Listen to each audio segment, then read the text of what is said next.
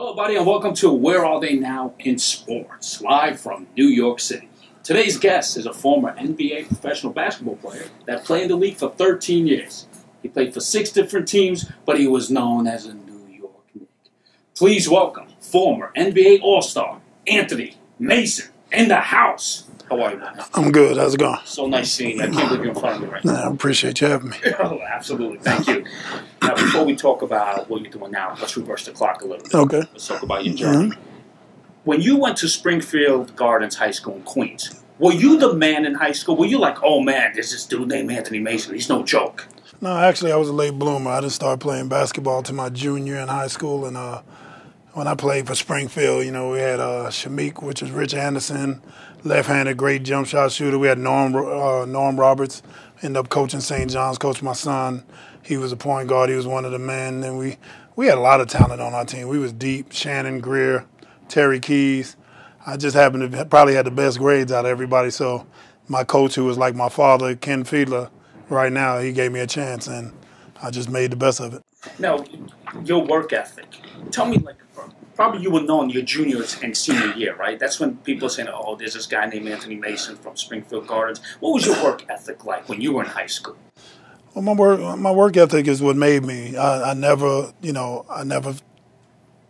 took time off. I played even once I made it pro. I played all summer. I was in the park. We had a park over on American Baisley called New Park, and the lights used to stay on till about 2 or 3 in the morning. So I stayed in the park working on my craft, and then I came back my senior year, and I was a little bit better, and then I went back to the park and kept on working on my game, and I ended up being like the only one to get a D1 scholarship out of that class. And out of all the schools, you picked Tennessee State. Why Tennessee State? I'm sure there's a lot of colleges recruiting you.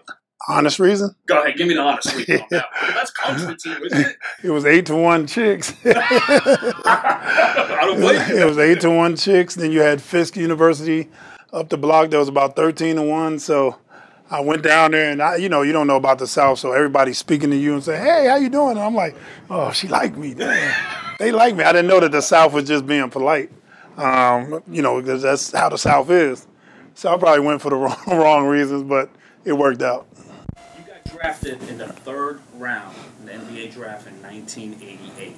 Okay? Yeah, the NBA was making mistakes that far back then. Of course. But, back to that draft, your dream came true. You tell your parents, your loved ones, hey, I got drafted. But then, you get cut by the Portland Trailblazers.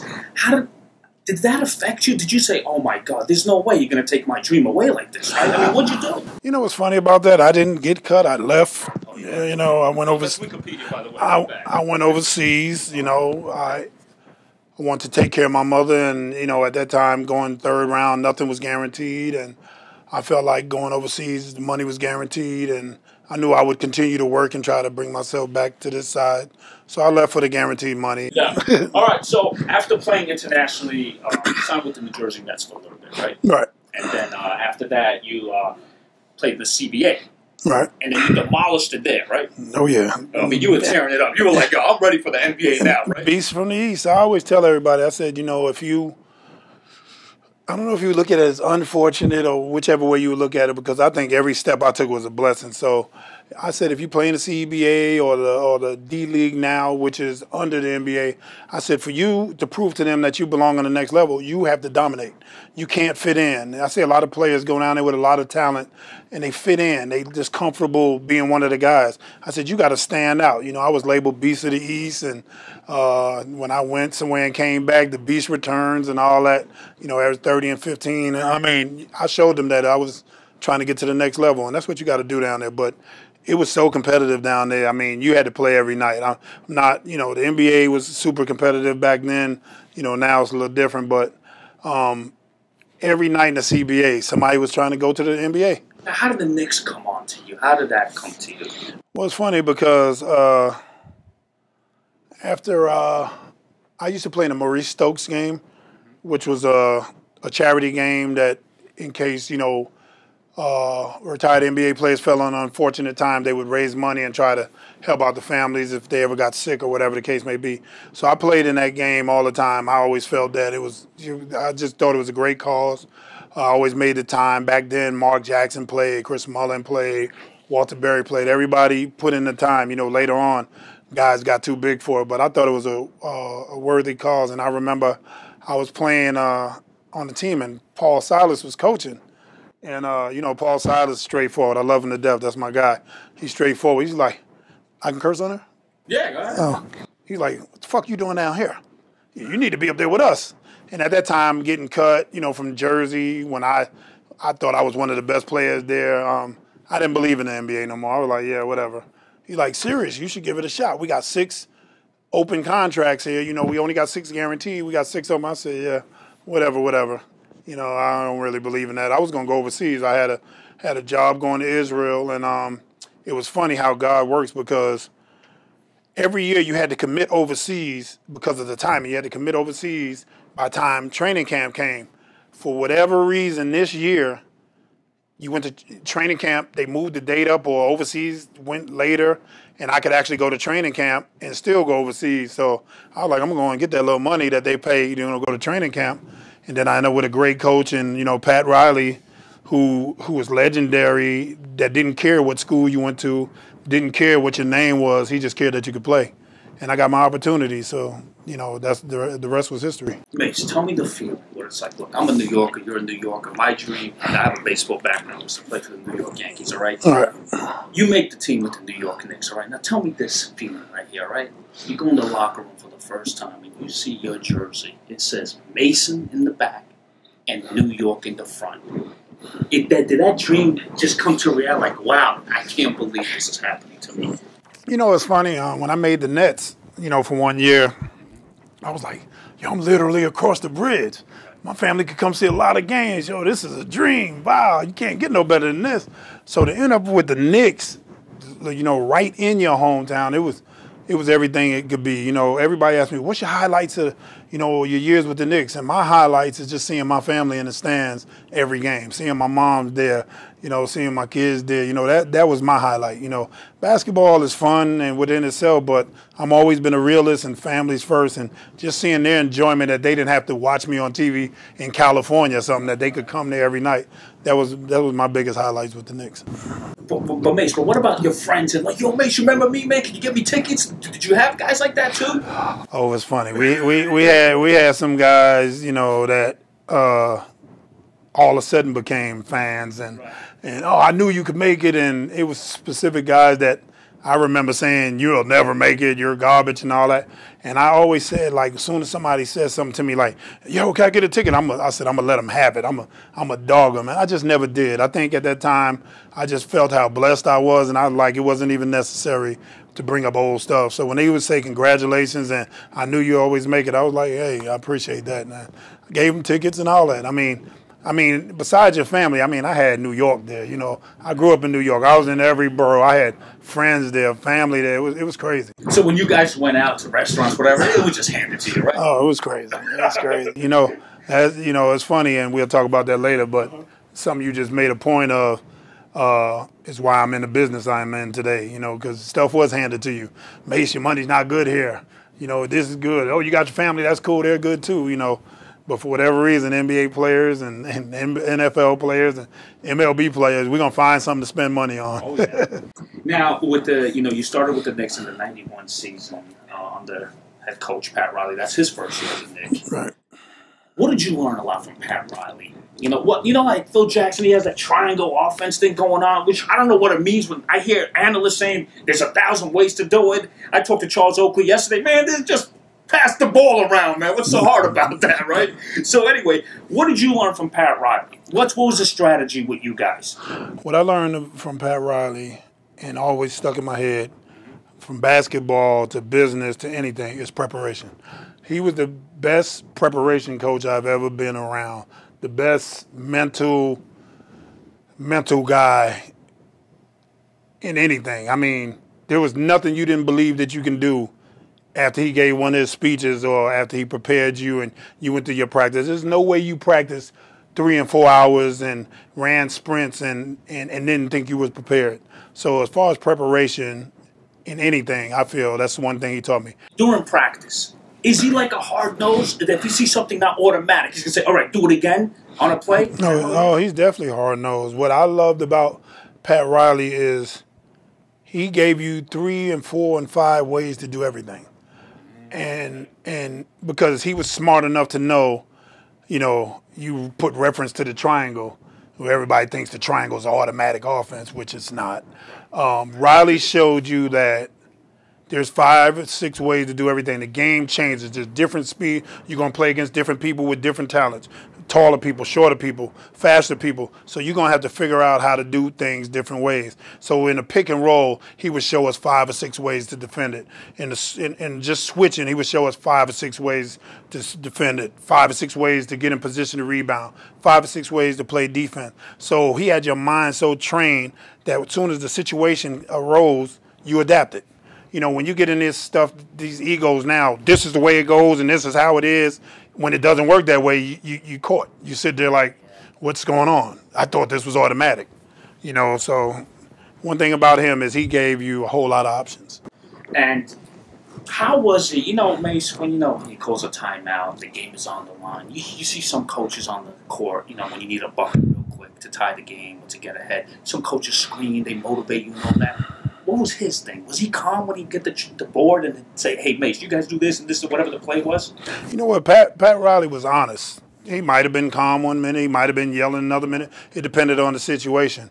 One thing I did like about Pat is anything that happened in-house stayed in-house. I don't like these coaches now that do an interview and, our power forwards wasn't doing this and so-and-so, if he'd have gave us more. That's really, that just gives the media fuel to the fire. Whatever's in the house stays in-house. You fix it in-house because it's nobody's business. Because that same guy that you might be dogging, all of a sudden he takes off. Now they're going to ask him about something. He's going to dog the coach. And it just goes on back and forth. I think that's what I respected more about. And you're talking about a legend. You're talking about a guy that could have said anything he wanted to, got away with anything he wanted to say, did whatever he wanted to, and he didn't do it. He kept everything in-house, and I respected that about him. And I know if he hadn't, I'd have had a whole lot of business in the street, much as me and him bumped heads.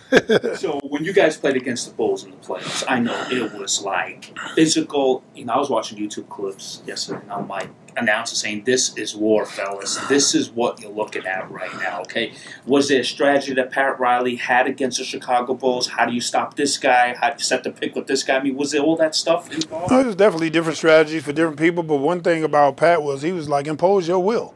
We're not playing nobody else's game. We're playing Knicks basketball. We're up in your face. You're going to feel our presence. No layups. We imposed our will, and that's what you could look at the Knicks and say that's their identity. There's not going to be no layups. There's not going to be no easy baskets. And now you look at basketball, and teams don't have identity. They're talking about Cleveland Cavaliers. They don't have a defensive identity. I said they don't have a defensive player. How are you going to have a defensive identity? I'm not dogging them. They just don't have guys known for defense. You have to you can't take a bunch of guys that can't play defense, put a defensive strategy in, and all of a sudden they become the best defensive players in the world. Just like you can't do it if you got non-shooters, you can't put in an offense and all of a sudden everybody can shoot. So, I mean, you got to realistically, one thing I like about Pat Riley and another thing I liked about Don Nelson is they adapted to your talent. And Don Nelson probably more than anybody. He's like, Mason can dribble the ball. We're going to let him play the point. We're going to put this mismatch. I used to love Nelly for that. He adapted he looked at his personnel and said, this the offense I'm going to put in based off my personnel. Not this my offense you fit in. That's one of the hardest things to do in anything. And even when you're raising kids, I mean, you can't raise all your kids the same. You can't yell the same and you can't say the same thing. So you got to adapt to their personalities, which is the same way in anything. As a boss at a job, you can't treat all your employees the same. You got to, handle some with kid glove. Some can take it. Riley said, if me and him was together another 5-6 years, I probably would have been suspended every year. He said because one thing he knew was I can take it, and when I came back, I was going to play hard. He said he would have done that to other people. They might have quit on him. So Riley was smart enough to know his personnel. Now, against the Bulls, you guys were really physical, Mace. Anybody that comes to your lane, you're throwing them on the ground. I mean, you just can't allow this guy to score against you, especially on a dunk. All right? Now, did Pat Riley tell you guys, be Knicks basketball, be physical. I don't care, just get it done. Was he like that? It was a war each and every night. We didn't say, we got to play harder against the Bulls than we got to play. We played hard every night. That's why New York fans to this day embrace us. in the 90s Knicks, the whatever. And it's the early 90s. It's not the late one. But anyway, they embrace that because one thing about New York fans is they know basketball. I've been to other stadiums and a guy might knock me over and I flip 3 times and the ref call a foul and the crowd boos. I mean, you don't know basketball. It's a foul is a foul. New York respected basketball, and what they did respect was effort, and that's what we gave night in and night out.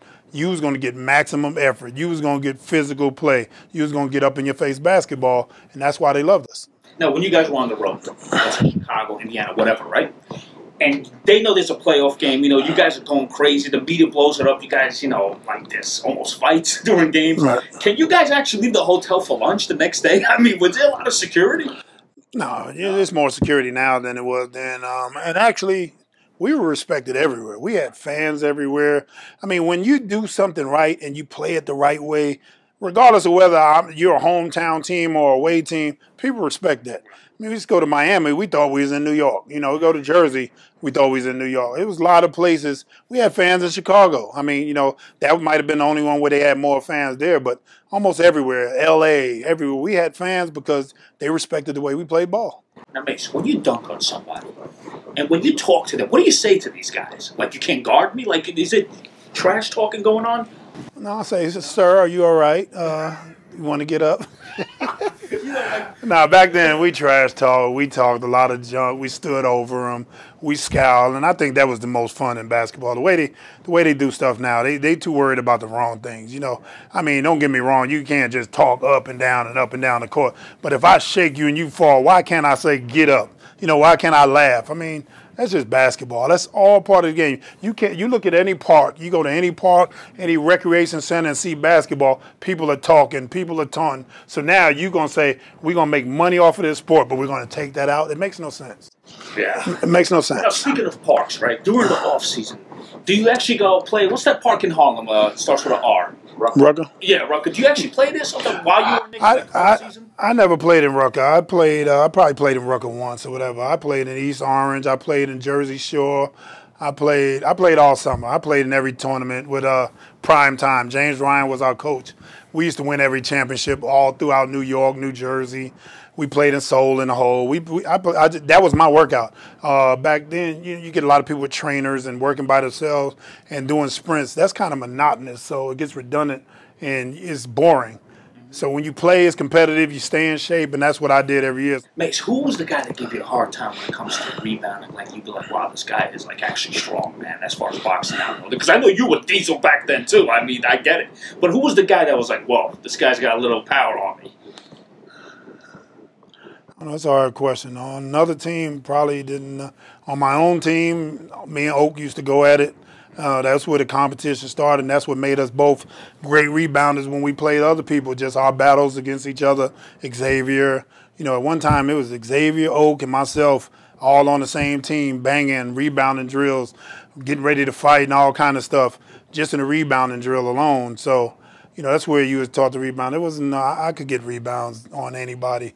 As far as the toughest player to probably guard, that gave you a little difficulty, and it was because of his point guard, would have been Karl Malone. So when you were playing for the Knicks, you also, had a part on New York Undercover, and what else did you have? New York Undercover, in the film Eddie, basketball film. Now, did you actually have to audition for that, or did you say, hey, they offered you the part? And Celebrity with Woody Allen. Celebrity Allen. No, I didn't have to audition. They knew talent when they saw it. I love it. They knew talent when they saw it. They knew they'd get a personality on there. When I got traded to Charlotte, I actually was going to get a full season on New York Undercover. So that kind of hurt me at that time because I enjoyed it. It was a lot of fun acting, in the different roles I had. Eddie was fun, just being on the set. How many takes did it take for that scene right there? I actually was good. I mean, I don't think you could find a director that said, "Damn, we had to do it over and over and over with Mace." I was pretty good. I mean, I did it and it was over. They was like, "Great, next," A lot of people did retakes, but I really was never good. I was pretty good at it. Let's talk about the haircut back then, all right? Let's see. Remember that haircut you used to have, those wacky haircuts? All right, what made you get those haircuts? It was just my identity. I had a great barber who I still still is like a family member to this day. Alfredo Avila, he's still on at Cuddy's on Parsons and Hillside, right across the street from Hillcrest High School. I still go there. I still do designs every now and then, and he was great, and I just did it. You know, just something to separate myself from everybody else. When did you establish a relationship with LL Cool J? And I hear in the New York Times some guy wrote an article. You went to his house. You were like his bodyguard, a close friend when it comes to people freestyling, upcoming rappers and stuff like that. When did you meet LL? Well, at that time, whoever was up and coming in Queens or whatever the case may be, end up gravitating towards each other, or you end up in the same spot or whatever. And I enjoyed LL's rap, so he was literally in Farmers, and I used to live on I used to live in Laurelton, which wasn't far. Then I moved to Merrick, which was right down the block from Farmers. This so is during your teenager days? yeah, Oh, so okay. I moved to Merrick and Ursina Road, which was right down the block from Farmers. So we crossed paths and met each other, and he was always a cool, down-to-earth guy, and he knew he could rap, which you admire about a person. If you know you could do it, then flaunt it.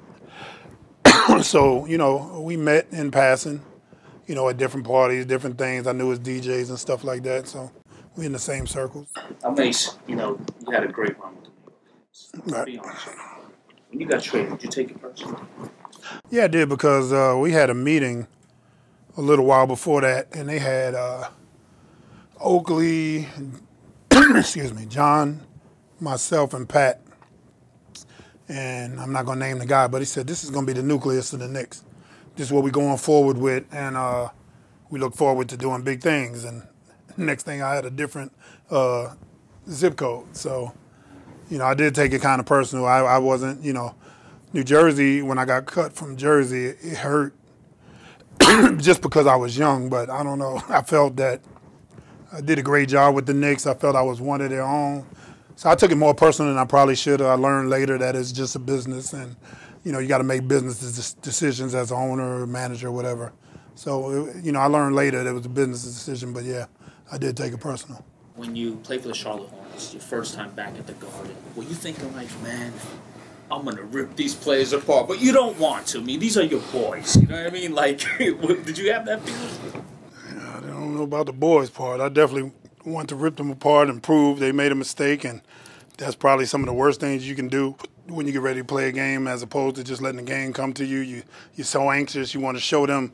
And I don't even know if I had a good game that game. I remember the first time I got to play against New Jersey when I was with the Knicks, and I think I was missing all kind of layups and stuff. You're just too anxious. You got to, and I teach my kids that you got to just let the game come to you, no matter how, because you're going to get in some game that you're going to remember this guy overlooked me, or they took that guy instead of me, and you're going to be anxious. Just let the game come to you.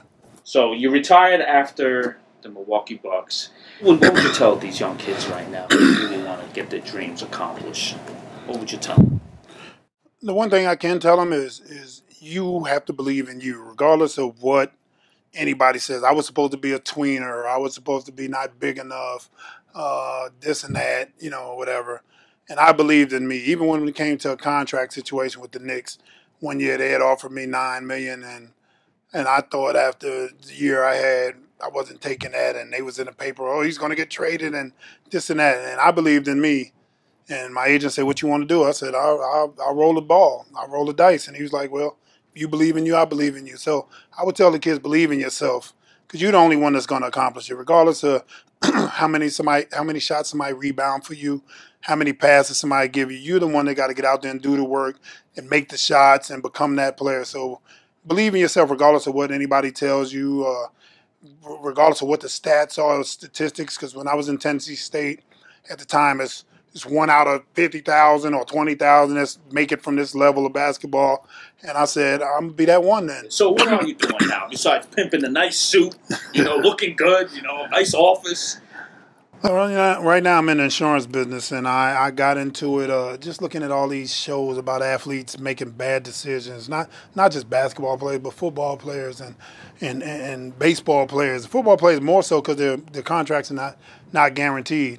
And insurance is 150% needed. There's no way around it. You can't say, I don't need it, this and that. Even if you have $600 million in the bank, you say, well, you know what, I'm going to leave money to so-and-so and so. the government's still getting a piece. There's insurance products that protect the tax, lien on your estate. So insurance is super important, and I felt that once I learned the nuances of insurance, that I can get out here and get these athletes and some entertainers and the people that make a big amount of money in a small window of time to make better decisions. Because with insurance, you can set yourself up for life. On the first day of your contract, on the first day of your entertainment contract, especially in football when you get signing bonus, through insurance, you can set yourself up for life. And I wish more people would listen and learn the nuances of insurance. It's not just about dying, which was one of the reasons I didn't get it when I was coming up. And my story is more based off of I didn't take insurance. This is what happened. When my mother was diagnosed with cancer 6 years ago, I had to pay out of pocket because I didn't have insurance. Now, God, fortunately for me, I had it. She's still here at 89 years old, and she'll be 90 in February. But if I had insurance, I wouldn't have to pay anything, And that's just some of the things that I try to, I want to teach. It's not about you dying, because that is, when you think insurance, you're like, man, Mace, I'm 21. Why I need insurance? Estate planning. Right. Later down the line, there are cash accumulation vehicles where it's almost like an investment. You could be making money and have a death benefit attached. There's no other product for that.